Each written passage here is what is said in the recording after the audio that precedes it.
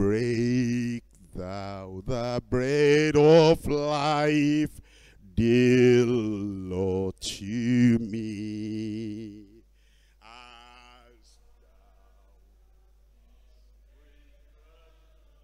beside the sea,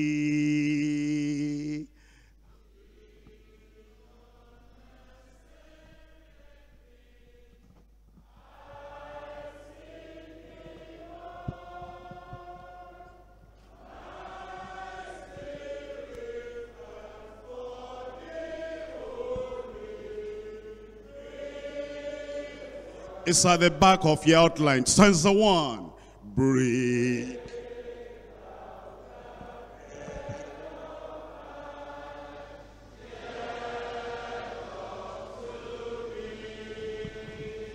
As thou didst break the loose beside the sea,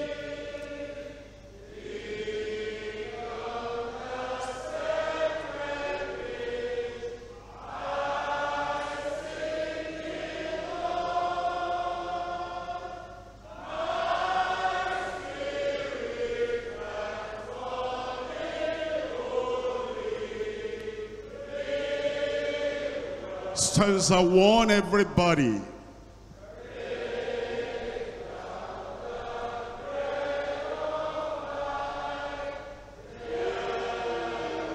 To me, as thou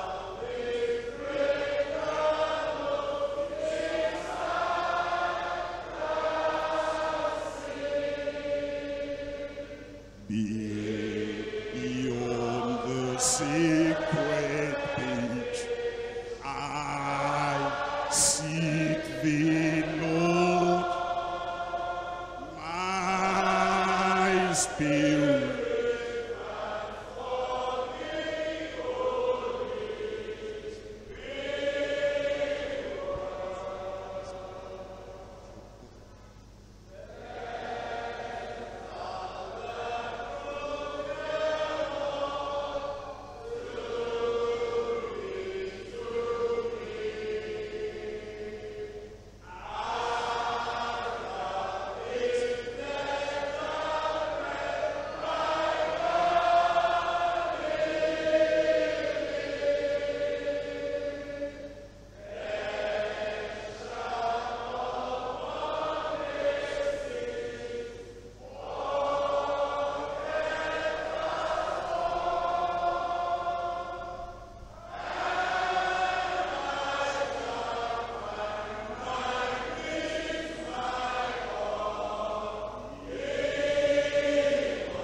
stanza 3.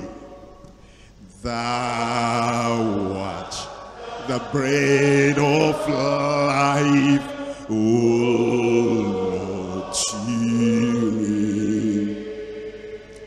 Thy holy word, the truth that saveth me. Give me to eat and live with thee above. Teach me to love thy truth, for thou art love. Oh, send thy spirit, Lord, now unto me, that he may touch my eyes and make me see. Show me the truth concealed within thy word, and in thy book revealed I see the Lord. Teach me to live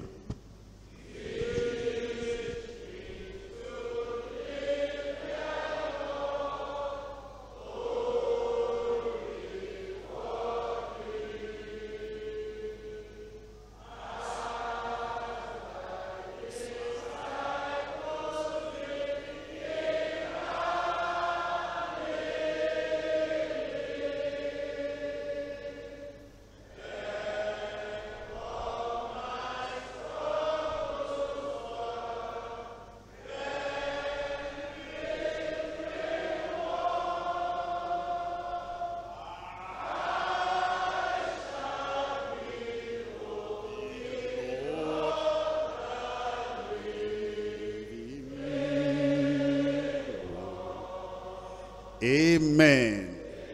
Let's remain standing as we pray together. Heavenly Father, we thank you very much for the Bible study today. We bless your name because we know that you are a good God. And as we come to you now, we're praying that you break the bread of life to every one of us in Jesus' name. And we pray that you open our eyes, that you touch our hearts, that you touch our spirit, and you enlighten us in your word in Jesus' name. We pray you keep us alive and active, so that as your word is read and your spirit interprets the word to us, we pray, oh Lord, it will do something that is transforming in every heart, every life, in Jesus' name. We pray, Lord, that you'll bless every one of us today. So teach us that we will understand and will be able to teach and lead others in Jesus' name. We thank you because we know you have answered. In Jesus' name we pray. Give me a good amen. Thank you. God bless you. You can be seated. We come again to the study of the Word of God. And tonight we're in Revelation chapter 6. You know already, as we have been studying, that as we come to Revelation chapter 6, we're studying during the time of the Great Tribulation.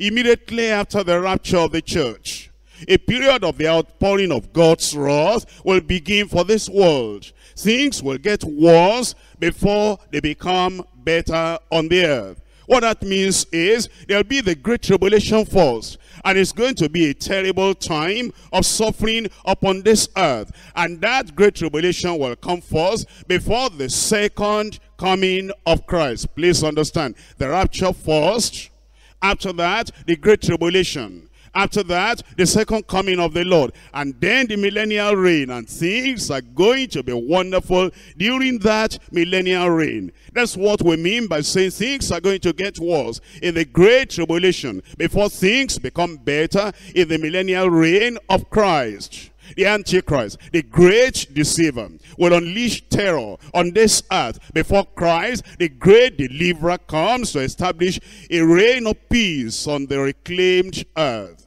With the rapture of the church, the age of grace gives way to the age of wrath and vengeance. The long period of grace comes to an end, and a 7-year period of judgment and tribulation will then begin. I need to explain to those of us who might have forgotten, or for those of us who might never have heard, that the people of God, we children of God, were like ambassadors.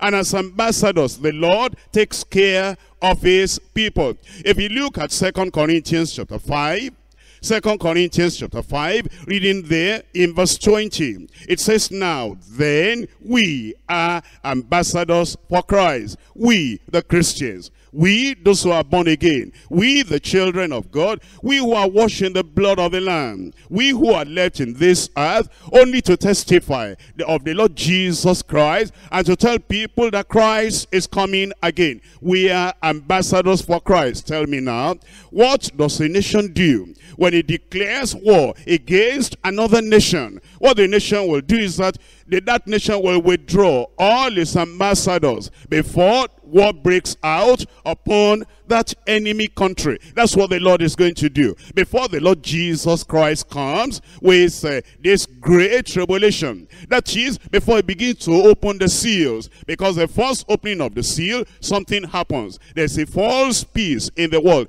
And then the second seal is broken, and there is war, because peace is taken away from the earth. And the third seal is broken, and there is famine. And the fourth seal is broken, and there is pestilence and death and devastation all over the world. But before all those seals are broken and all those devastations actually come upon this world, the Lord will withdraw his ambassadors. If you have noticed in your Bible, you will know that before the flood came, Enoch had been translated into heaven. Not only that, Noah and the family, the righteous people, were safe in the ark. After they were safe in the ark, then the flood came. Don't you remember the time of Lot? Before the fire came upon Sodom and Gomorrah, Lot and the believing family, they were taken out of that land. In fact, there's something interesting here. If you look at 1 Samuel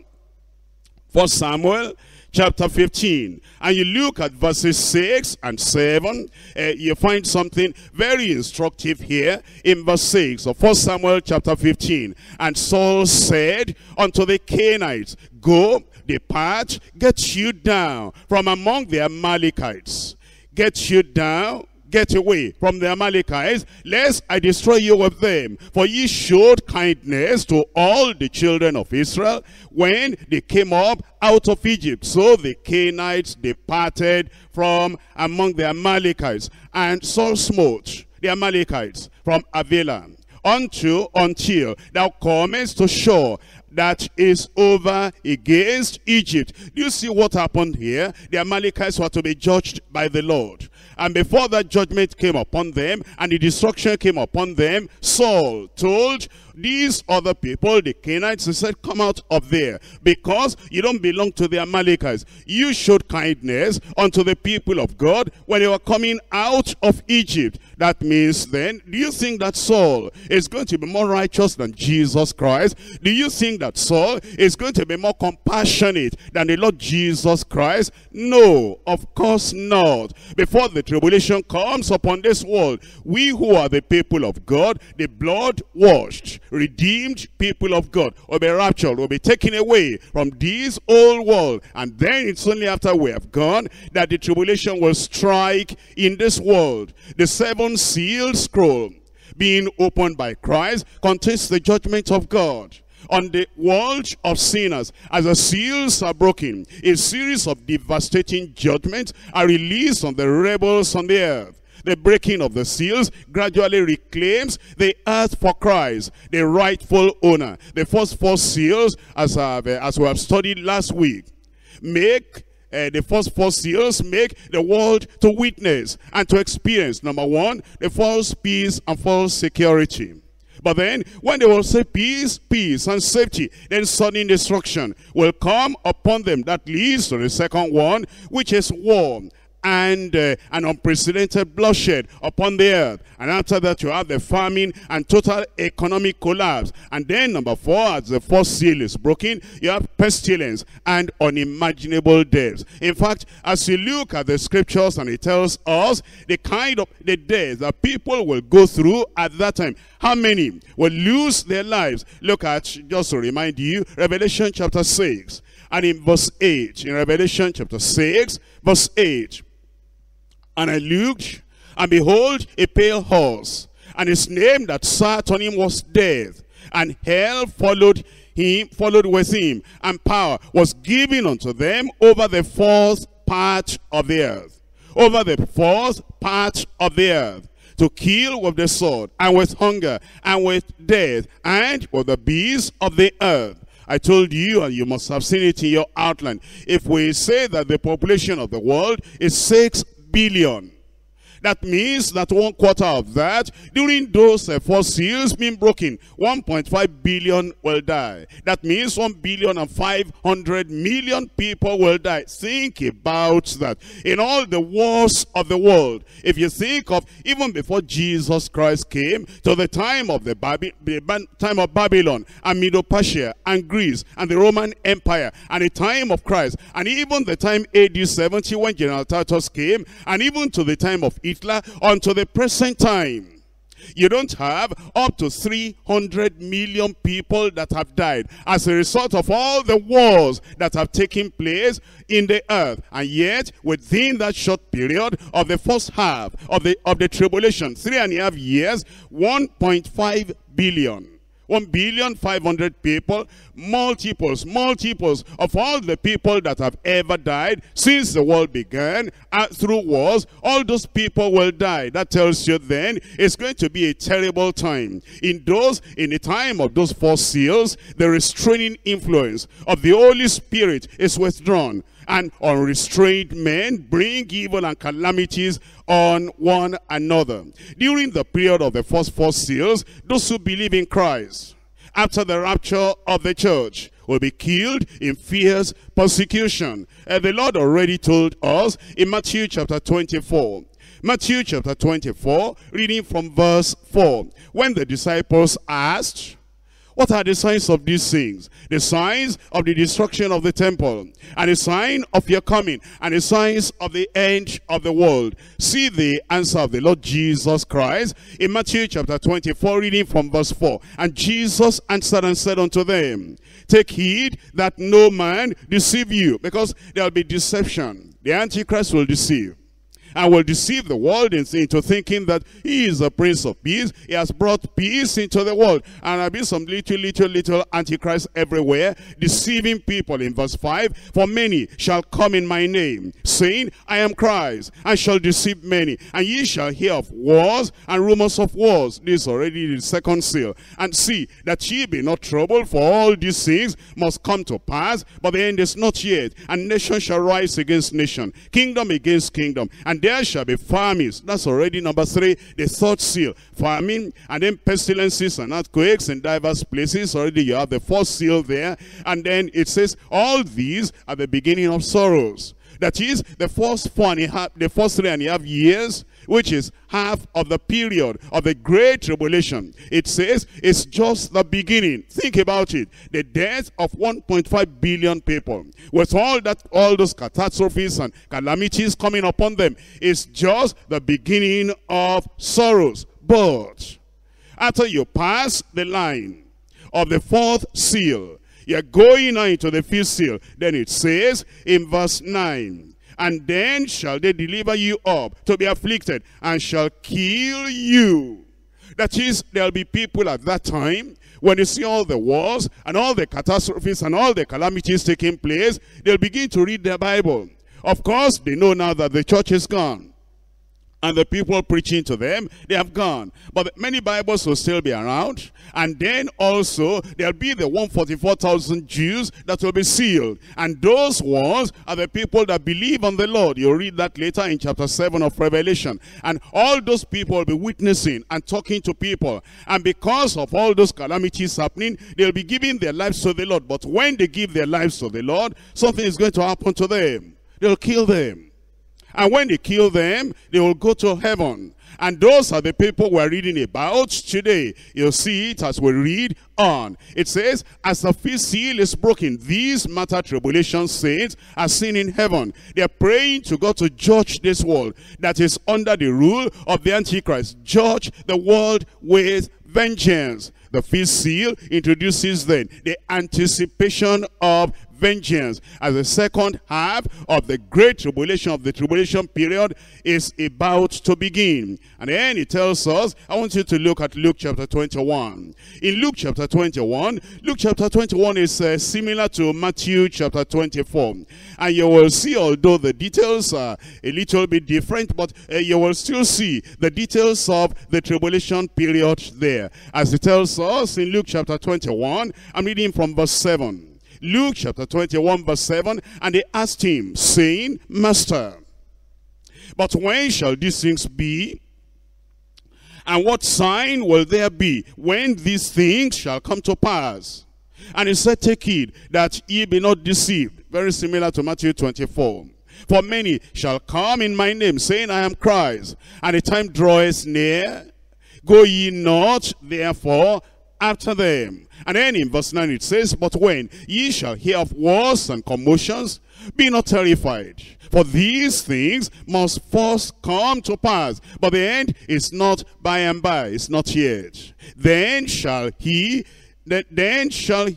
he unto them, nation shall rise against nation, and kingdom against kingdom, and great earthquakes shall be in divers different places, and famines and pestilences, and fearful sights, and great signs shall there be from heaven. Go down to verse 26. It says, men's hearts failing them for fear, and for looking after those things which are coming on the earth. For the powers of heaven shall be shaken. Come back to verse 22. For these be the days of vengeance, that all things which are written may be fulfilled. These are the days of vengeance. That's exactly what those people, the souls under the altar in heaven, they had been killed because of their faith, because of their obedience to the word of God, because of their testimony to the Lord Jesus Christ. That's the reason they were killed during that time of the terrible tribulation.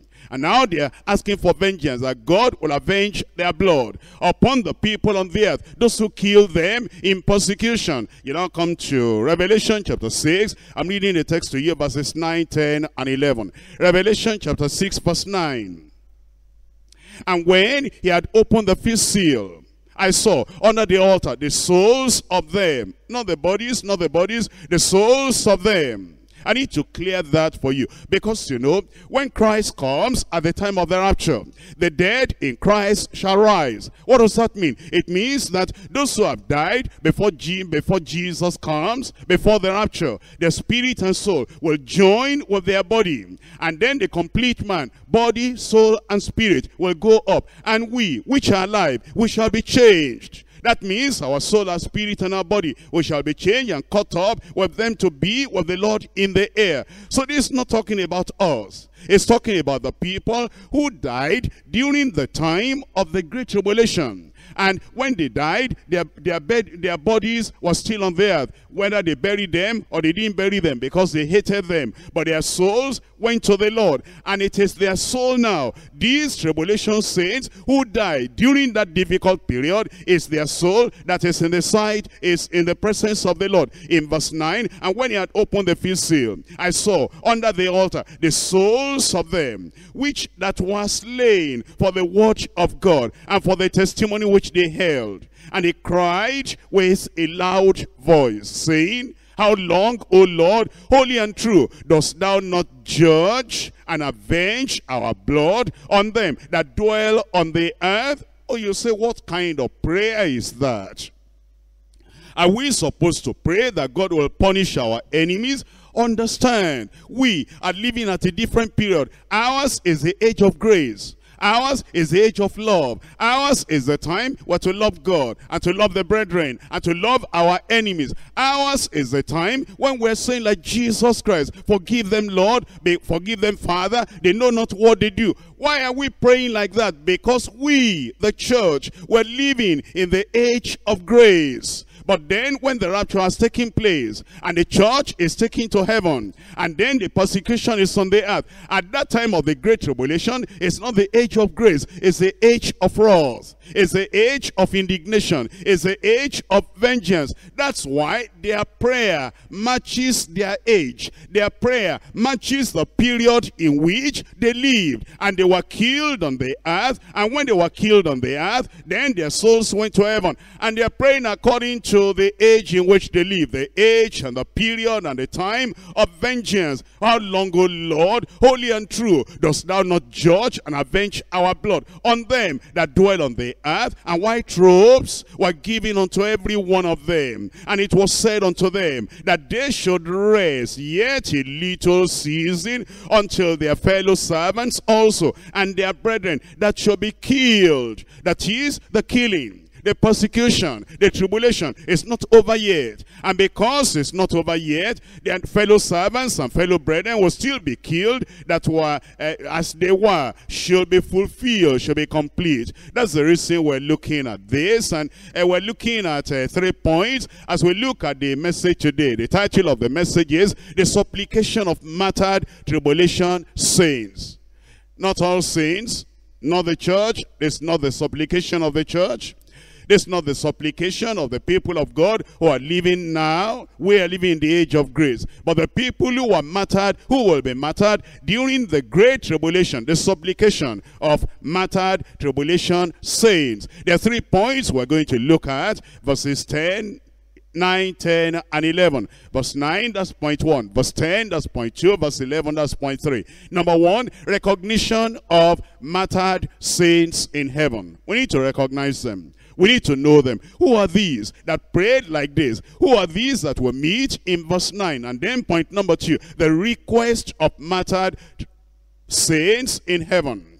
The request of martyred saints in heaven. When we say martyr, that means those who are killed in martyrdom. They were killed for their faith. And then point number 3 is the reward and the rest of martyred, slain, killed saints in heaven. They are now in heaven. What's their reward? What's their rest? Come back to point number 1.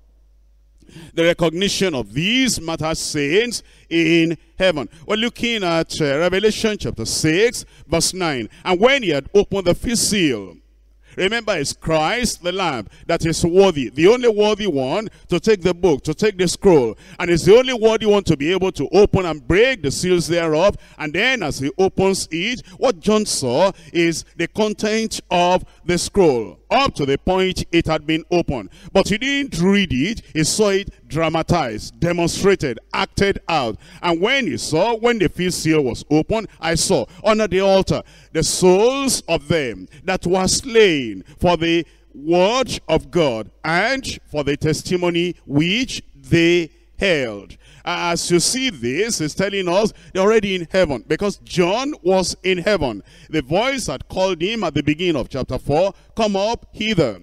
And then he was in heaven. He saw the throne of God. He saw the glory of God. And he saw the elders representing the whole church. And he saw the 4 beasts, the living creatures, the cherubims. And then he heard the song in heaven. And it was now in heaven, he saw the altar. And as he saw the altar, because he had seen the temple also in that heaven, he now saw these people that were martyred, that were killed for their faith. And he tells us the reason why they were killed. Number 1, because of the word of God. For the word of God. Number 2, because of their testimony, the testimonies which they held. These martyrs are a special group, and they are not the martyrs of the past generations who lost their lives in the past periods of persecution. I explained that to you already. Their persecutors and murderers were still dwelling on the earth during the latter part of the tribulation period, because they themselves said, are you not going to avenge our blood on the people that are dwelling on the earth? That means the people who killed them, the people who persecuted them, they were still alive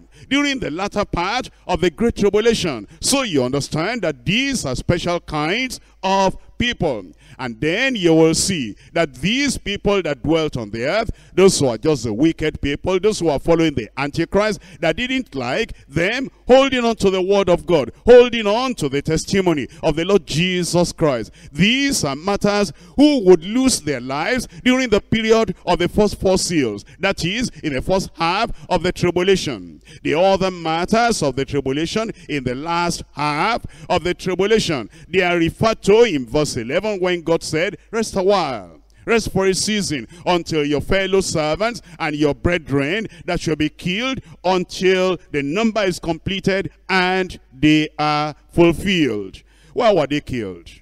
It tells us, look at that verse 9 again. In verse 9, chapter 6, it says, when he had opened the fifth seal, I saw under the altar the souls of them that were slain for, that word for means because of the word of God and because of the testimony which they held. As we look at the combination of those two things, the word of God, number 1, and then the testimony of the Lord Jesus Christ, number 2, you find that that thing had been referred to even in Revelation chapter 1. Look at Revelation chapter 1 and look at verse 2. It says, who bear record, talking about John himself, of the word of God and the testimony of Jesus Christ and all things that he saw. You see John talking about himself. He says, there are 2 things about me. Number 1 is the word of God, and I bear record to the word of God. Number 2 is the testimony of the Lord Jesus Christ. Come down to verse 9. It says, I, John, who am also your brother and companion in tribulation and in the kingdom and patience of Jesus Christ. I was in the isle that is called Patmos. Number 1, for the word of God. Number 2, for the testimony of Jesus Christ. Can you see there? Number 1 is the word of God. Number 2 is the testimony of the Lord Jesus Christ. As we look at the Lord Jesus Christ commending one of the churches and praising them because they were faithful, it tells us in Revelation chapter 2, verse 13. Revelation chapter 2, verse 13. I know thy works, and where thou dwellest, even where Satan's seat is. and thou holdest fast my name, and hast not denied my faith, even in those days wherein Antipas was my faithful martyr, who was slain among you, where Satan dwelleth. And the reason why Antipas was slain in that church, it wasn't the time of the Great Tribulation, because you know that persecution goes on all the time. Well, when Stephen was killed, it wasn't time of the Great Tribulation, that's persecution. And when James was killed in the early church by Herod, that's the time of trouble, trial, persecution, not Great Tribulation. When Paul the apostle, when he lost his life, and even Simon Peter, when he lost his life, that was the persecution of the church. That's why it says, you shouldn't be surprised, because of this fiery persecution, which is to try your faith. In the case of this church, here we're told in Pergamos that this Antipas, he was killed. Just one person there. But in the time of the Great Tribulation, that kind of persecution will multiply. And many people will lose their lives because of their faithfulness to the word of God. And because of the testimony which they hold. It tells us, chapter 12, Revelation chapter 12, very significant. Look at this. Revelation chapter 12, reading from verse 17. And the dragon was wroth with the woman, and went to make war with the remnant of her seed, which keep the commandments of God. You see that? For the word of God. The people that become saved during the time of that tribulation, because now they realize all the gospel they have been hearing before and they have rejected, and they see that now the church is gone, and they see that all these calamities upon the world, this is a tribulation, the great tribulation that Jesus spoke about, that those preachers were speaking about, and then they give their lives to the Lord Jesus Christ. The dragon, the Antichrist, is going to be against them because they keep the commandments of God and they have the testimony of Jesus Christ. Can you see that? Because of the testimony of the Lord Jesus Christ, which they keep, that's the reason why they're going to suffer that kind of fate. Remember two things: the word of God, the testimony of the Lord Jesus Christ. In Revelation chapter 20, Revelation chapter 20, I'm reading to you from verse 4. And I saw thrones, and they sat upon them, and judgment was given unto them. And I saw the souls of them. Remember again, the souls, because this is not the church now. Because the church, I told you, those who died before the time of the rapture, already they're risen, and they have resurrection body. Soul, spirit, and body all united together. And then those who make it at the rapture and they didn't die, body, soul, and spirit, we shall be changed. And our body will put on an incorruptible body. But in this case now, we're looking at the people that died during the time of the Great Tribulation. And their body was still on earth, but it's their soul that goes up to heaven. And it says in this verse 4, and I saw the souls of them that were beheaded for the witness of Jesus and for the word of God.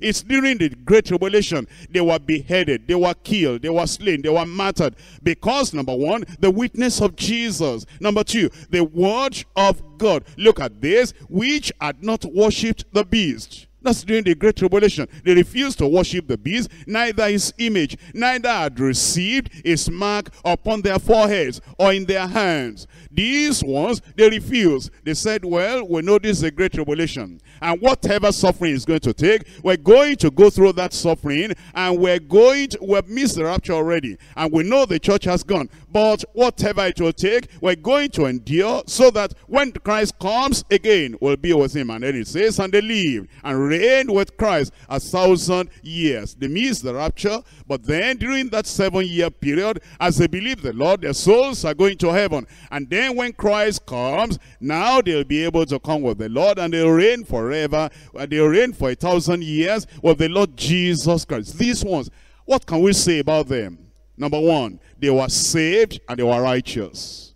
Before anybody will be able to eventually get to heaven, number one, saved and righteous. Number 2, steadfast and enduring. All the things that came to them during that time of the great tribulation, they said, this is our last chance. This is our last chance. Once we take the mark of the Antichrist, the mark of the beast, then it's gone forever. Whatever is going to happen, we're going to be steadfast and we're going to endure. Number 3, they were sanctified and holy. Because without holiness, no man shall see the Lord. Whether it is this time or that time, whether it is now or then, without holiness, no man shall see the Lord. And they didn't do any other thing. Understand that all that time, the Antichrist tormenting people and punishing people and looking for people, you cannot buy except you take the mark of the beast. You cannot do anything except you surrender and submit to the Antichrist. So all they were doing, they were searching the scriptures. They'll be looking at the word of God, that we've missed the rapture. They told us at that time, and we were careless. This one, whatever it will take, we will not miss. That's why they made sure they prayed. What else are they going to do? Because of the suffering coming upon them, they were sanctified and holy. Number 4, they were suffering and uncompromising. They will not compromise. Yes, suffering will be there for them. See, it's easier for us now, because the Antichrist is not yet there now, that is saying you cannot go to church, because the great tribulation is not there yet now. Today it's very easy. But if you are going to make it in the rapture, number 1, you must be saved. Your sins must be taken away. There must be a change of life. Not only that, you must be steadfast and enduring. Because even though we're not at the time of the great tribulation now, there is a cross to bear. And there are difficulties to endure. And there are things we're going to go through. And Jesus, as multitudes followed him, he turned back and he looked at them. He said, if any of you will be my disciple, take up your cross and follow me, and deny yourself, because whosoever will not deny himself, he will not be my disciple. At this time, number 1, get saved. Number 2, be steadfast. Number 3, be sanctified, because this is the will of God, even your sanctification. And God has called us unto holiness and not unto uncleanness. And Jesus, that he might sanctify the people, is suffered without the gate. Let us come therefore outside the gate with him, bearing his reproach, so that the blood of Jesus will cleanse us on the inside. He'll make us holy, and then we keep on following and pursuing holiness, without which no man shall see the Lord. And if suffering shall come, whatever the suffering, no job, or you're sick in your body, or your parents or your people are denying you of something, endure, suffer, and remain uncompromising, because it's only that will help you, so that you'll see him on that day when he comes. Let's come back to these other people who will be suffering at the time of the great tribulation. They'll be killed because of the word of God and for the testimony which they hold. There will be intense persecution during the periods of the first half and the second half of the tribulation. The persecution will be official. It will be politically authorized and religiously inspired. There will be worldwide hatred for those who get converted to Christ and remain faithful to him. The slaughter of such faithful saints will be massive and worldwide. And the souls of the martyred saints will be received into heaven, and they'll be ushered into the immediate presence of the Lord. I come to point number 2. The request of the martyred saints in heaven. The request of the martyred saints in heaven. Revelation chapter 6.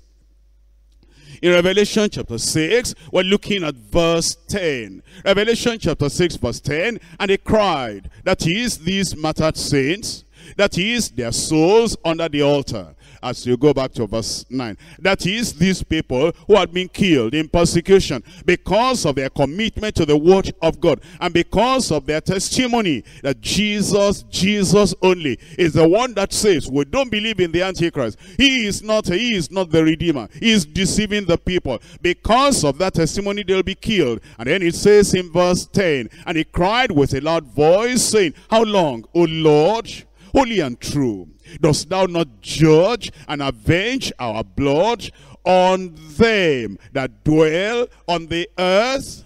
Now, you say, how can people pray like that? Well, to start with, do you see that the Lord God Almighty, he did not condemn their prayer? He did not say, why are you praying like that? He did not say, don't you remember Matthew chapter 5, that you should love your enemy and do good unto them that persecute you. He didn't remind them of that. Why? Because the period they are living, or the period they died, the period they lived and gave their lives to the Lord, is not the period of the church. Is after the church was gone. It was a period of God's anger and God's wrath and God's indignation and God's vengeance. And God himself said, at that time, during that period, I will put on a garment of vengeance, and I will take vengeance upon the people of the earth. Because that was their period in which they lived. That's why they prayed, and they prayed like that. Their prayer is addressed to the Lord. It may interest you. Those who have studied Greek, they tell us that the Greek word that is used here, when they said, "O Lord, will you not avenge our blood?" is the only one single time that word is used in the Revelation. And it is despot, the one that has authority to judge, the sovereign ruler and the sovereign Lord. They appeal to his attributes of holiness and truthfulness, because he is holy. He is called upon to deal with sin. They said, Lord, see, we believed in you. We held up to your word. You are the creator of the heavens and the earth. And we testified that Jesus is our Savior. And Jesus is the one sustaining us. Lord, that's why they killed us. Are you going to be looking like that and allow sin to just go on? Deal with sin. That's the prayer they were praying. They were saying, bring an end to sin's dominance on the earth. They said, sin, during the time of the Great Tribulation, sin will just run rampant. Remember, at the time of the Great Tribulation, the restraining influence, the restraining power of the Holy Spirit is taken away. So, sin will just be rampant. Crime will be rampant. Killing people, they'll be killing one another. And as they kill these people and then they go to heaven, they say, Lord, are you not going to put an end to sin's dominance on the earth? Not only that, number 3, they'll say, will you not punish the Antichrist that makes himself to be the Christ, that is deceiving the people? And then now, at the fifth seal is already here, and half of the time of the tribulation is already gone. This is the time of real terrible abomination. Look at the Antichrist having this abomination with the children of Israel. He has broken the covenant he made with them, and he's prospering through deceit and through craft or craftiness. Will you not judge the Antichrist? Will you not judge all the sinners who rebel against the only one who has the right to rule, and take vengeance on the Antichrist loyalists who killed the servants of Christ and God's appointed people? And that's the reason why they were praying the way they prayed. And then they said, because you are holy, number 1. Number 2, because you are true. You are true. These saints of God in heaven, they were praying and petitioning God. And they were saying, God, will you not keep your promise? Didn't you say you will render vengeance to your enemies and reward them that hate you? Well, these people, they killed us because they hate you. They killed us because they hate Christ. They killed us because of the word of God and the testimony of the Lord Jesus Christ. Do what you have said and render vengeance unto them. I want you to look at Deuteronomy. Deuteronomy chapter 32. And you will see that what they were praying is exactly what the Lord had said he will do at the appropriate time. This was the time now, the age of grace is over. And because of that, the age of vengeance has taken over. In Deuteronomy chapter 32, reading from verse 35. For to me belongeth vengeance and recompense. Their food shall slide in due time, for the day of their calamity is at hand, and the things that shall come upon them make haste. Those souls in heaven, that's the prayer they were praying. They said, God of vengeance, this area, this is a period and age of vengeance. Take vengeance on them. In verse 41, if I whet my glittering sword, and my hand take hold on judgment, I will render vengeance to mine enemies, and will reward them that hate me. In verse 43, rejoice, O ye nations, with his people. He will avenge the blood of his servants, and will render vengeance to his adversaries, and will be merciful unto his land and to his people. That is, during that time, there'll be mercy for the children of Israel. But for the people that follow the Antichrist, there will be indignation and wrath and vengeance and punishment coming upon them. In Psalm 79, I'm reading to you from verse 10. Psalm 79 verse 10. It says, wherefore should the heathen say, where is their God? Let him be known among the heathen in our sight by the revenging of the blood of thy servants which is shed. That is, you see, what the word of God is saying is exactly what those souls under the altar, what they were saying, who had been killed during the time of the tribulation. They were saying, Lord, these people have killed us. The Antichrist is sitting in the place of God, and he's saying there's no other God, that he is God. And because of that, the people that follow the Antichrist, they believe him. And because they believe him, that's why they killed us. Look at 2 Thessalonians. 2 Thessalonians, I'm reading to you from chapter 2.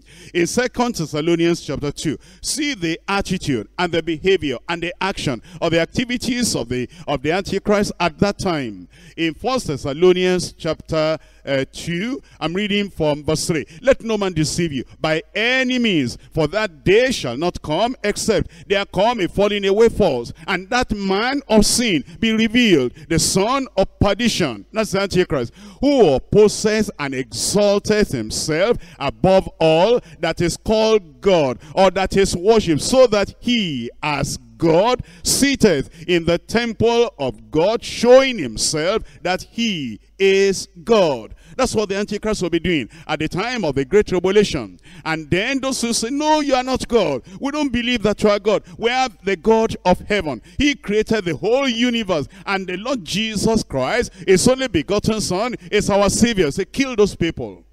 Because he is sitting on the throne, and he is sitting at the temple, and he's saying everybody should worship him, that there's no other God. He is God, and some people have the confidence and the conviction to say that the Antichrist is not God. Kill them. And so that's why these people, that's why they'll be praying, that see, the heathen, already they are rejoicing, and they are saying, where is their God? All right, if the Antichrist is not God, and you say that you believe in a God in heaven, and you say there's a Messiah, there's a Redeemer, there's a Savior, there's Jesus Christ, and you believe the word of God, number one, and number two, the testimony of Jesus Christ, and now you are killed, where is the consequence? That's why they were praying, and they were saying, oh Lord, don't let them say, where is their God? Let him be known among the heathen in our sight, by the revenging of the blood of thy servant which is shed. That's the reason they prayed, the way they prayed. We're told in Isaiah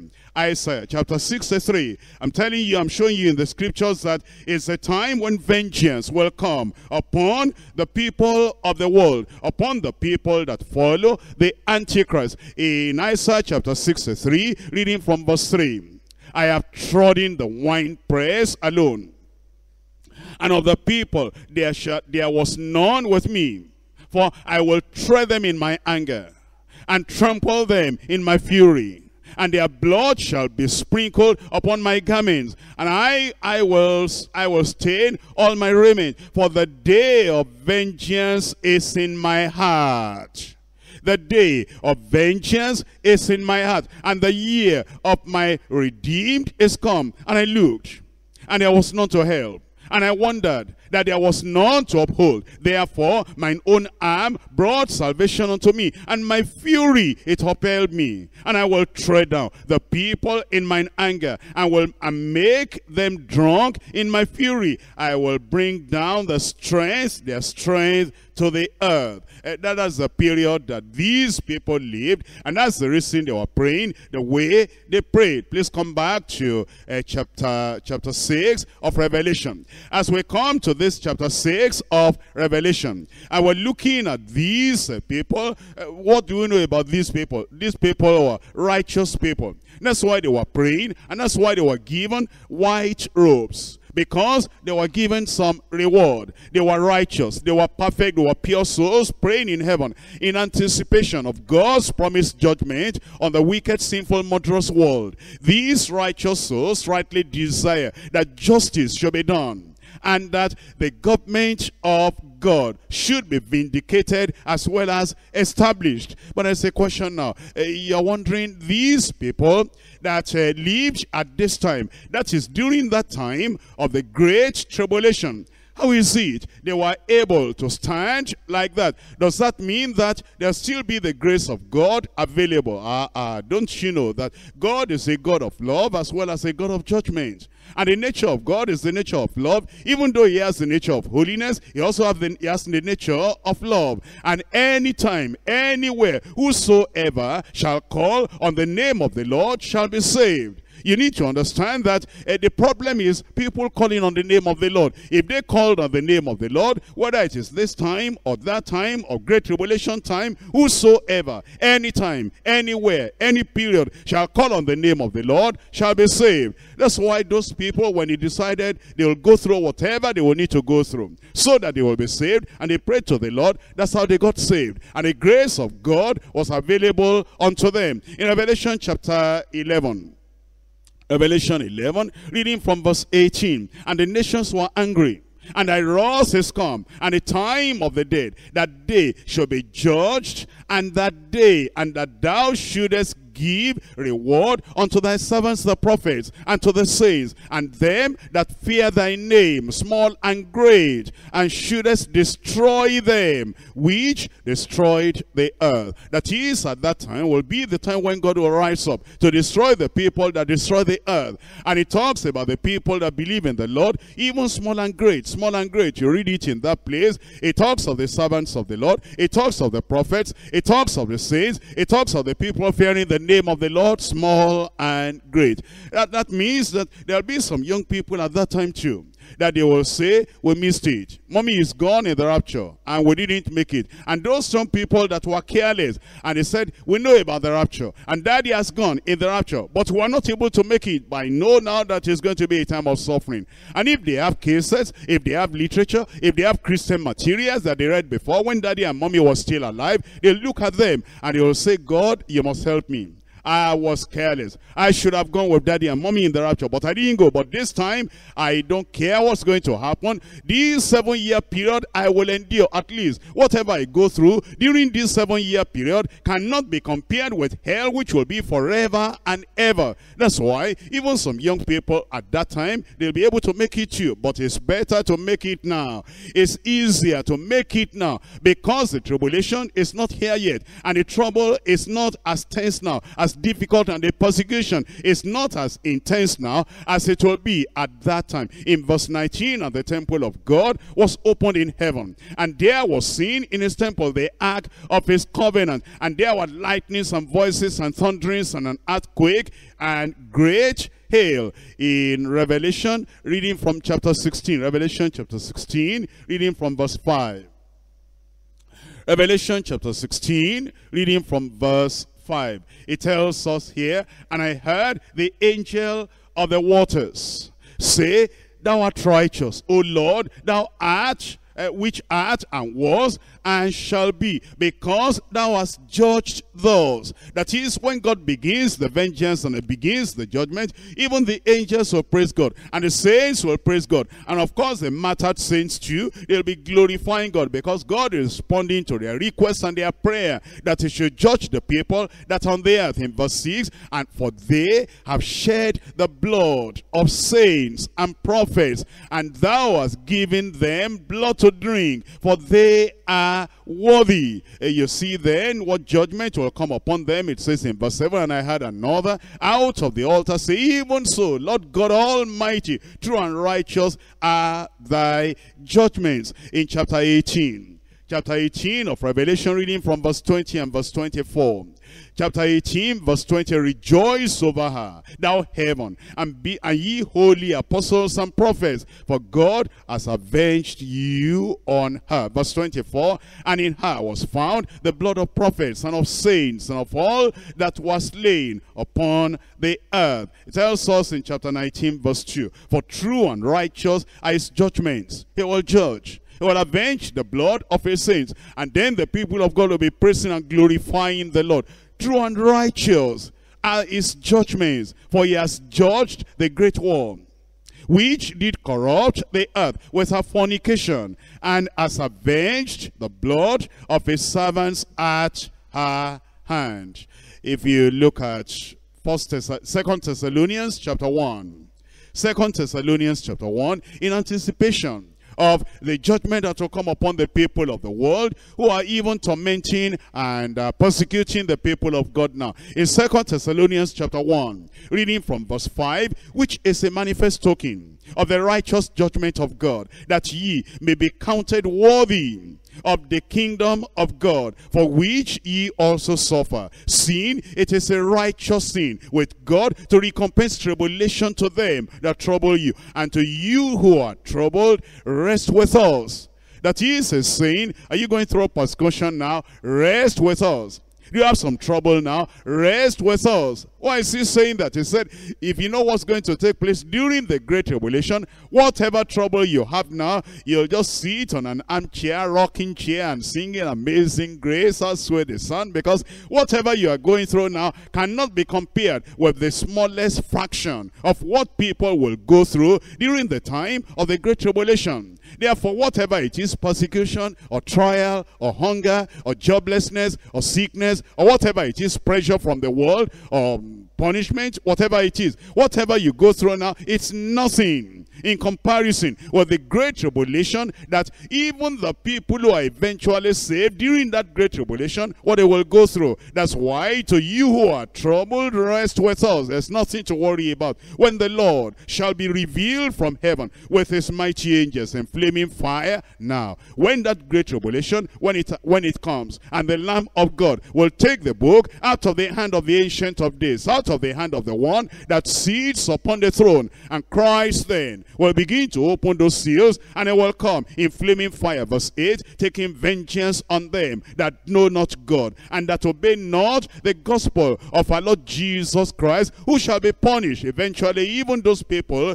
when they are punished and they die, they will go to everlasting lake of fire, who shall be punished with everlasting destruction from the presence of the Lord and from the glory of his power, when he shall come to be glorified in his saints. That is, at that time, he'll be glorified in his saints and be admired, to be admired in all them that believe, because our testimony among you was believed in that day. So you have seen the reason why these souls were there under the altar, and you have seen their request and their prayer. Let us see now the response of the Lord unto them as they cried unto the Lord, saying that he will avenge their blood. That brings me to point number 3, the reward and the rest of martyred saints in heaven. The reward and the rest of martyred saints in heaven. I'm looking at verse 11 of Revelation chapter 6. It says, and white robes were given unto every one of them,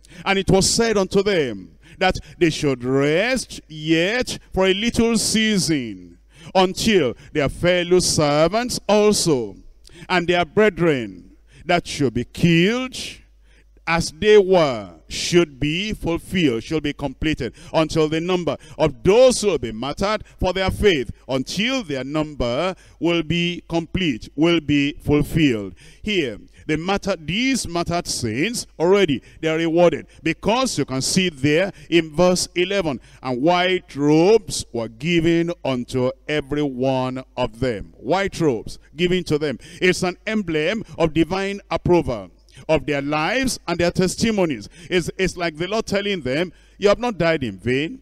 You did right. You believed in God. Even though there was an impostor, there was a deceiver, there was the Antichrist on the earth, sitting in the temple, making himself God, you said no.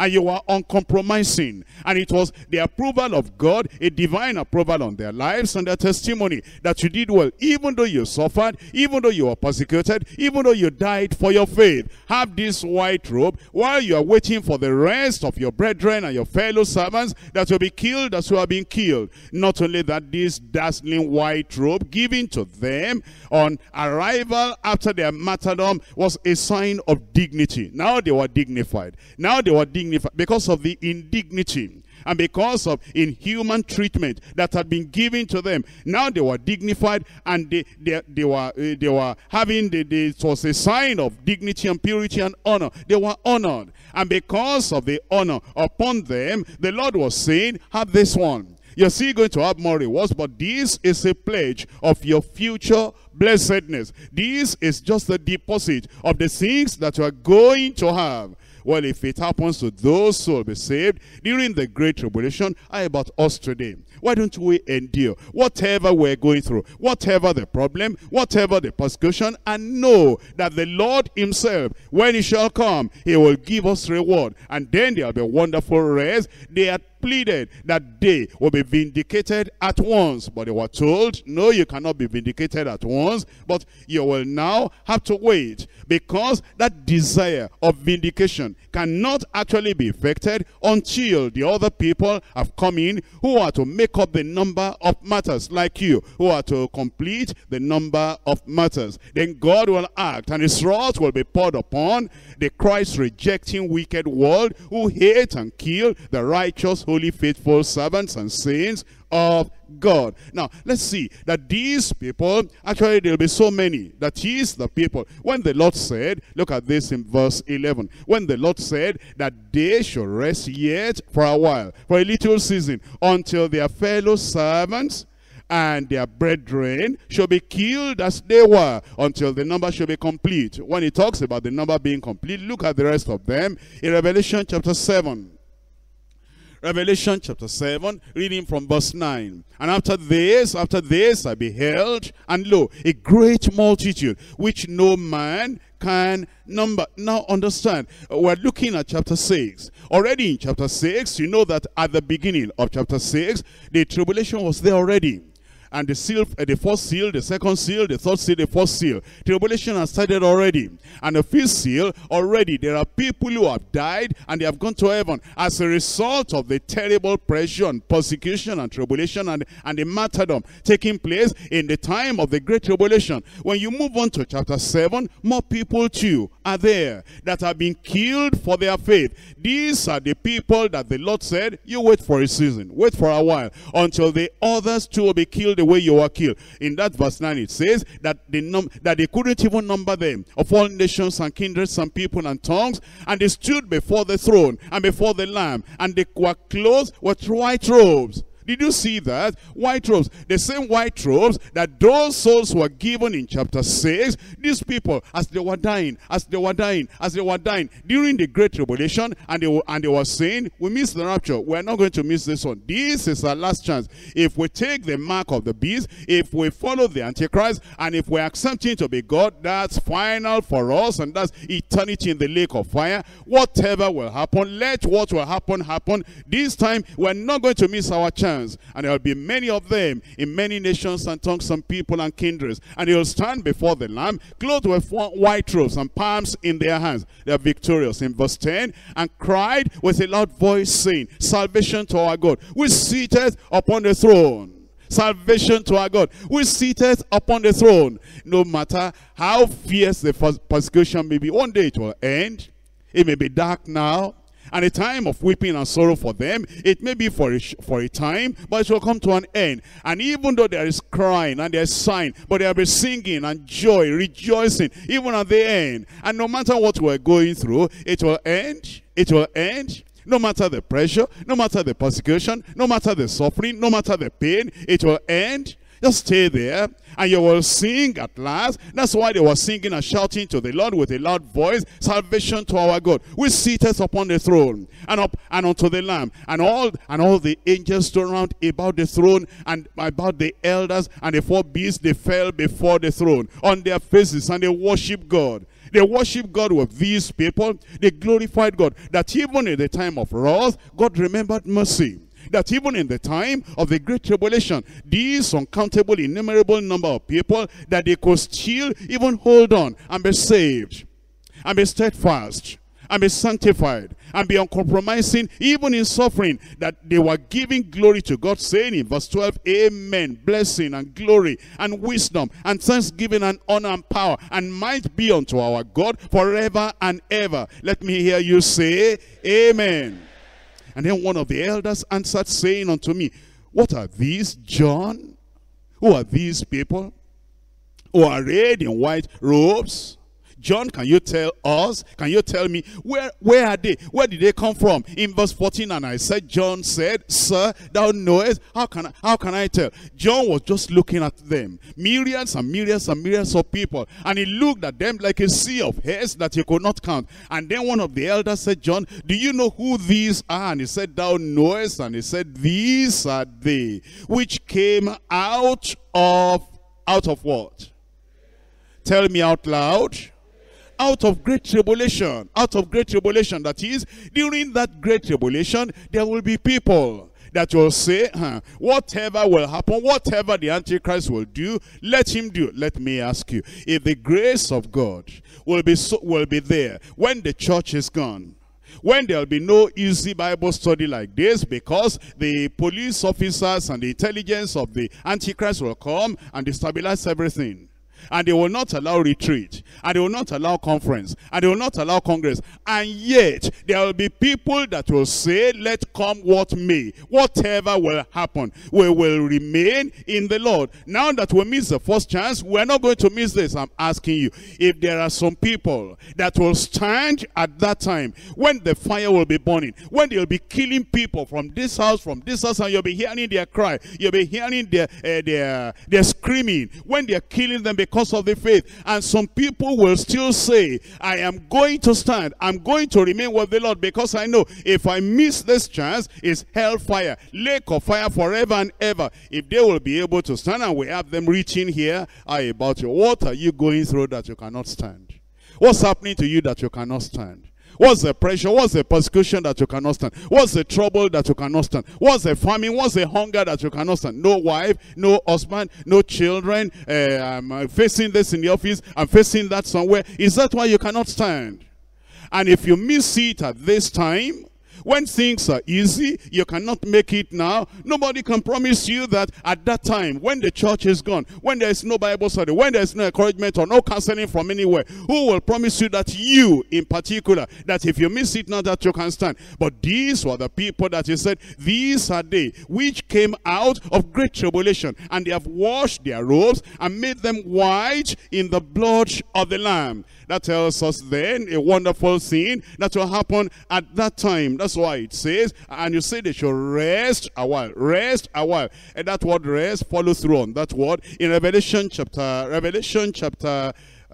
14 verse 13. Revelation chapter 14 verse 13. And I heard a voice from heaven saying unto me, write, blessed are the dead which die in the Lord from henceforth.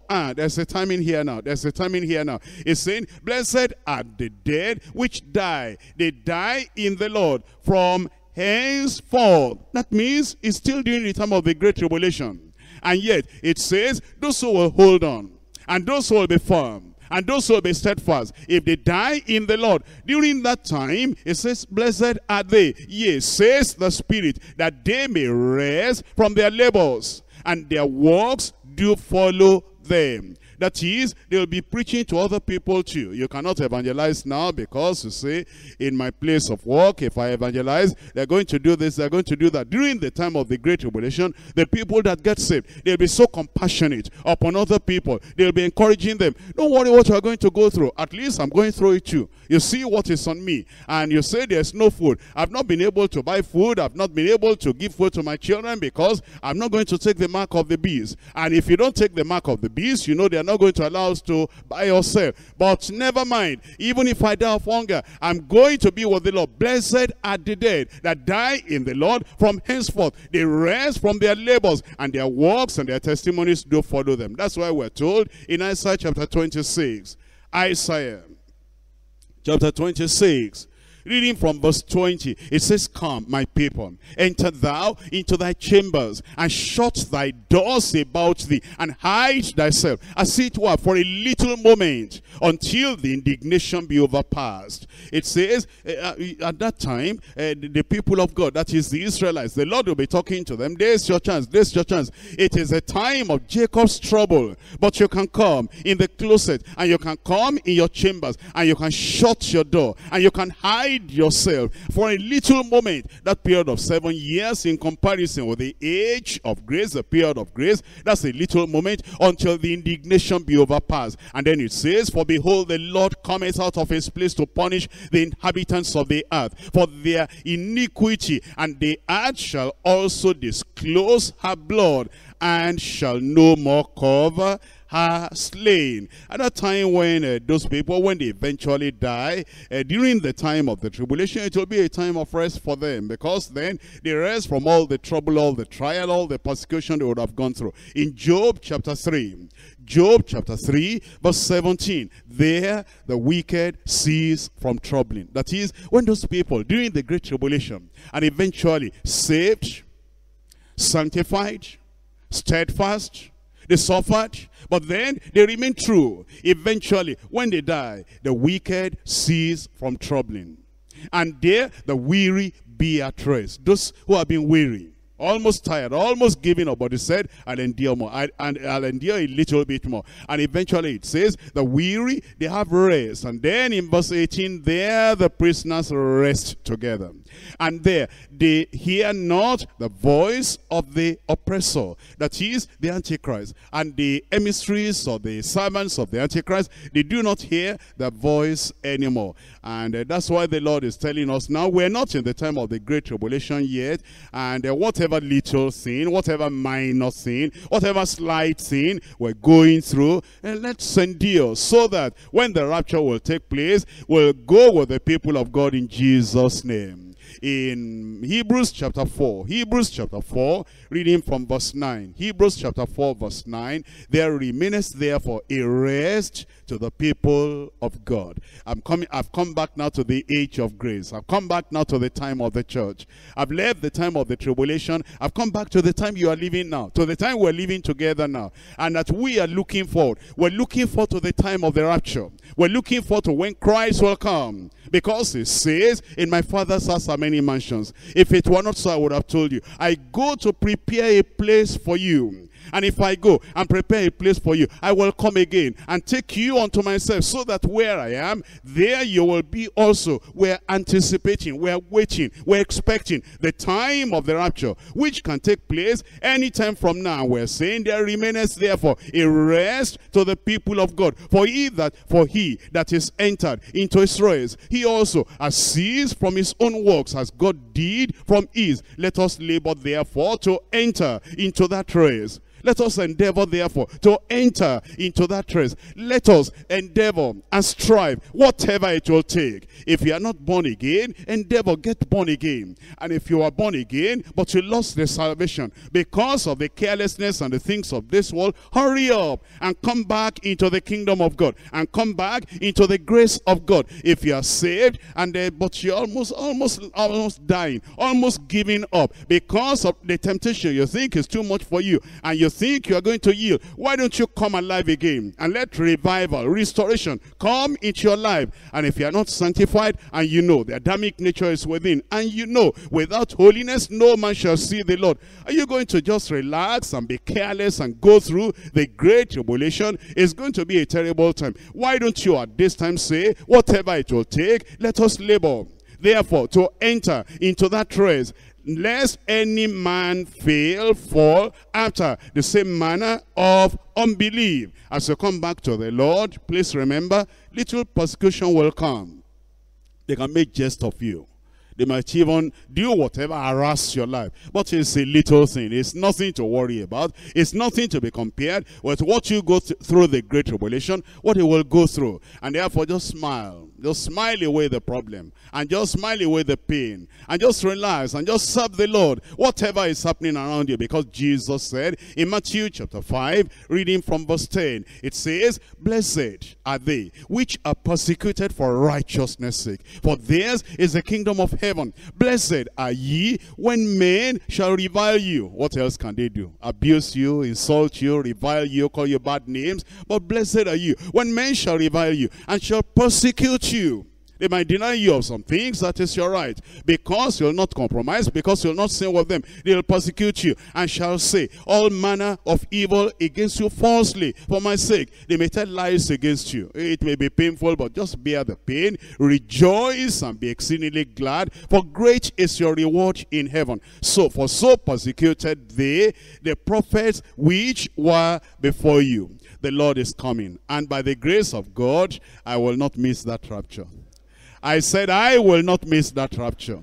If you are not going to miss it, the Lord is telling you that there's something you have to do. If you are not born again, you must be born again, get saved, and live a righteous life. Not only that, but steadfast in the Lord and be enduring. Whatever comes your way, bear your cross. And bear your cross with a smile. Just go through life rejoicing in the Lord. Be steadfast in the Lord and be sanctified and holy. Because without that sanctification, without that holiness, no man shall see the Lord. Don't play games and don't gamble with your soul. You must be sanctified and be holy. Follow peace with all men and holiness, without which no man shall see the Lord. And even if you are suffering, remain uncompromising. Make up your mind. I will not fall. Make up your mind. I will not look back. Make up your mind. Whatever is happening, when the trumpet sounds and the dead in Christ, when they rise up and the saints of God are gathered home, I'll be there with them. Will you be there? Rise up and tell the Lord. Rise up and tell the Lord. You want to serve the Lord. You want to be saved. You want to be a real child of God. You don't want anything to hinder you. You don't want anything to debar you from getting to heaven. If you are not born again, this is your chance. Call upon the name of the Lord so you can be born again. If you know that you are backsliding, call upon the name of the Lord, because the Lord has record of the people that are really standing. Are you saved? Are you living a righteous life? If the Lord shall come today, if the Lord shall come tonight, will you go in the rapture with the people of God? Repent, turn away from your sin. Turn away from your sin. The Lord is giving you another chance right now, that you'll turn away from your sin. The Lord is giving you another chance right now. You make a right about turn. You make a right about turn. Are you going to allow yourself to go through the great tribulation? Are you going to allow yourself to miss the rapture because of little things? Little stealing, little lie, little anger, little fighting, little immorality. Are you going to allow yourself to miss the rapture because of this kind of carelessness? Be saved and become righteous.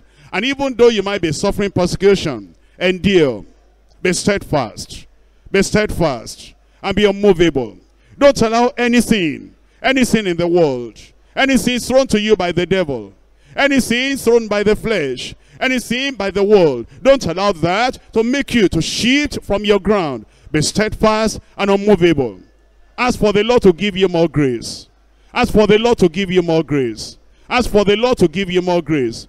And be sanctified. And be sanctified. Remember, without holiness, no man shall see the Lord. Remember, without holiness, no man shall see the Lord. And except your righteousness shall exceed the righteousness of the scribes and the Pharisees, ye shall in no wise enter into the kingdom of God. Holiness, holiness, holiness, without which no man shall see the Lord. Are you sanctified? Are you sanctified? Are you holy? Are you pure? Blessed are the pure in heart, for they shall see the Lord. And are you uncompromising? Whatever the suffering, are you uncompromising? Whatever the challenge, are you uncompromising? Whatever the pressure on you, are you uncompromising? Seek the Lord while he may be found. Call ye upon him while he is near. Let the wicked forsake his way, and the righteous man is sought. And let him come, let him return. And return to our God, because he will abundantly pardon. This is your chance. This is your chance. This is your chance. If you cover your sin, you will not prosper. But if you confess and forsake, you'll have the mercy of God. Be ready, prepare to meet the Lord your God.